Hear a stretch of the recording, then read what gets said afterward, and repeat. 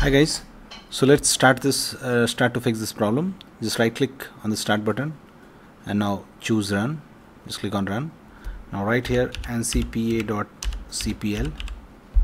Now click on OK. Now once you reach there, just right click on the network which you are connected. For example, I am connected with my Wi-Fi.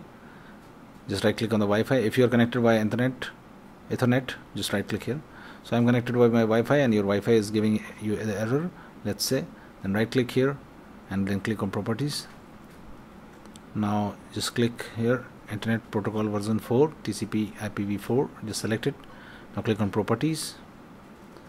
Now make sure this option is selected, obtain an IP address automatically.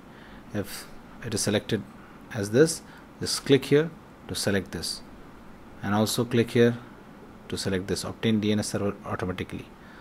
So these two options must be selected. Just click on these radio buttons to select these options, obtain an IP address automatically and obtain DNS server automatically, and now click on OK and close, and now you will find that the error has been gone. Search CMD and now right click and open as run as admins. Now type ipconfig and hit enter key from your keyboard, and here you'll find this, all the details which you have to put in this network settings. Just go there, right click and choose properties. Now click on Internet Protocol version 4, TCP IPv4.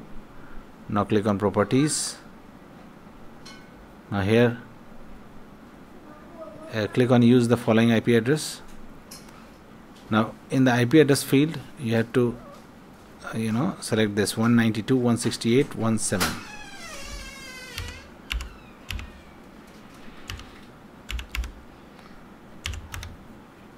okay, and 7. And the IP subnet mask 255.255.250, and the default gateway same as this 192.168.1.1. okay. Also in the DNS server address you have to put Google DNS. This is one of the best DNS I have come across so far for a better internet speed.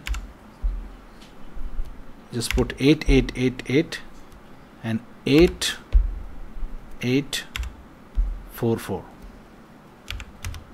okay, and now click on OK, and you'll see that your problem has been fixed. The yellow triangle has been gone. So if you like the content, please do like the video to support us guys, and please subscribe to the channel. Thanks for watching.